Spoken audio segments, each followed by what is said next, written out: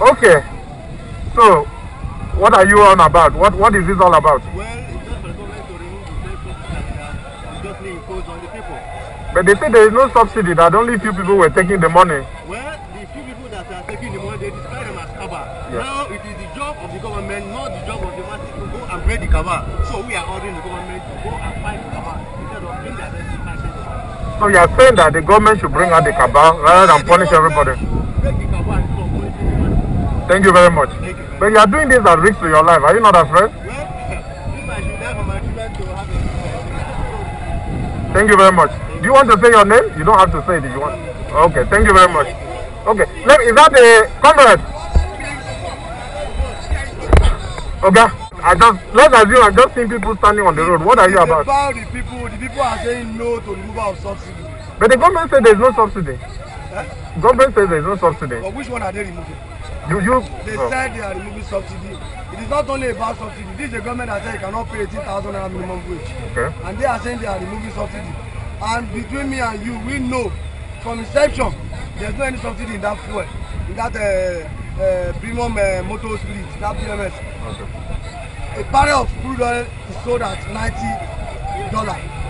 And by the time it's refined and everything, it's supposed to be sold at the rate of 34 naira in Nigeria. Yet they are selling it 65 naira. Now they are come with the agenda.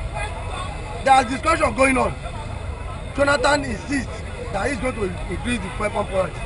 And he went ahead on the 1st of January to welcome us to the new year. To welcome us to the new year, to a new hardship. And Nigerians are saying no.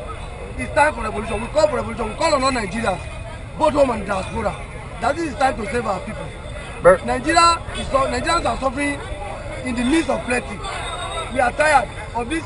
Less than 1% of Nigerians that are dictating the affairs of Nigerian masses. Jonathan is not buying fuel. To our surprise, Lamido Sanusi said it in the open that he don't know how much they are selling fuel. Yet he's calling for deregulation. It's a slap on our collective struggle. If he has known how much they are selling fuel, he will not have better for him to call for deregulation. Okay. Or to call for no removal of subsidy. Now they have to regulate because they are not buying fuel. The fuel they used was paid through our tax. The enemies have come, they have tear gas. We are ready, it's total battle. It's fight to finish. Are you not afraid that people will abandon you alone? Because only very few people are here. Yeah. You see, the rest of us are there and the rest of you are in front. Are you not afraid that we'll run and leave you? That is how it used to be.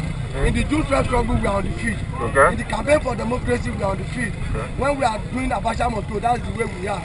We have traitors, we have betrayers. So those who are looking, the onlookers, they're either a traitor or betrayer. So we have found them to be either betrayer or a traitor. How do you think this whole thing will stop so that we don't have to come out next year?